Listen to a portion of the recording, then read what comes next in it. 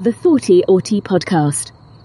I don't know about you, but I mean, it's something that I've been wrestling with for a while, but I think because my experience is so sort of atypical to those particularly who are neurotypical sort of around me in my life, even if I really care about them, it's quite a hard thing for people to relate to. Like with anxiety disorder, people can sort of relate to the feeling of being anxious, in terms of perhaps, obviously it's not like all ADHD's kind of aspects, but in terms of sort of the focusing aspect of like ADHD, like some people might be able to sort of relate a little bit to that. But autism, there's like introvertness, maybe.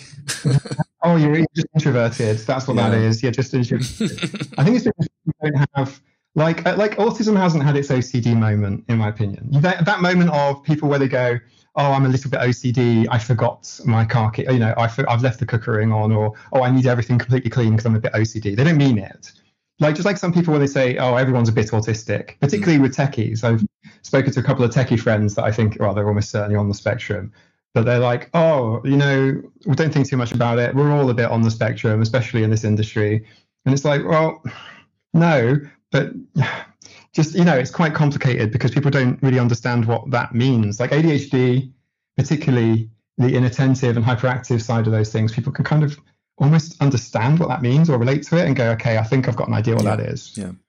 But, you know, like if you're thinking about sort of TV and media, where are the autistic examples? Where are the autistic, not role models, but, and of course there's a spectrum. So there's no like, that's kind of part of the problem really. It's kind of like you can't really sort of put all the traits in one character and go, here's your, you know, example, or here's your Sheldon Cooper, for example. It's not like that, you know, but then people go, oh, you're not like that, or you're not like my, and it's true, everyone's got a 5-year-old flipping nephew who's autistic with high support needs. Where are they all? Where are all these kids? They've been everywhere. You're not like that. You're not autistic. So it's quite odd.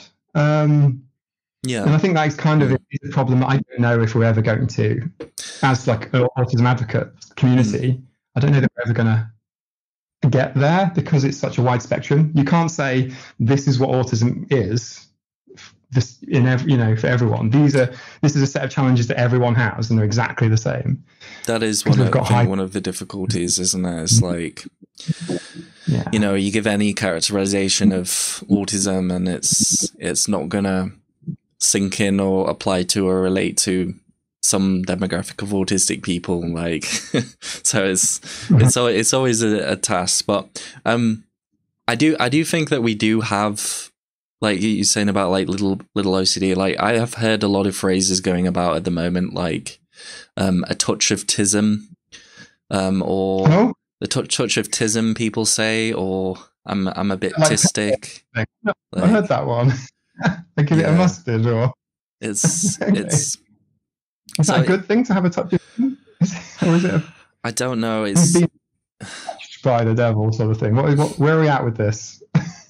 I don't know, because obviously it really depends on the person who's saying it. Like some people, I think they just say it because they do think they're a bit autistic, but they don't want to say like openly I'm autistic, or, you know, so it could be used in that way. Some people might use it to describe themselves as being a bit quirky or unique, or like, you know, so I think there's with a lot of stuff like that. I mean, you have autistic people themselves, like autistic influencers, using that type of phraseology, but then you also have people who are outside using it in sort of a derogatory way as well. So it's quite complex.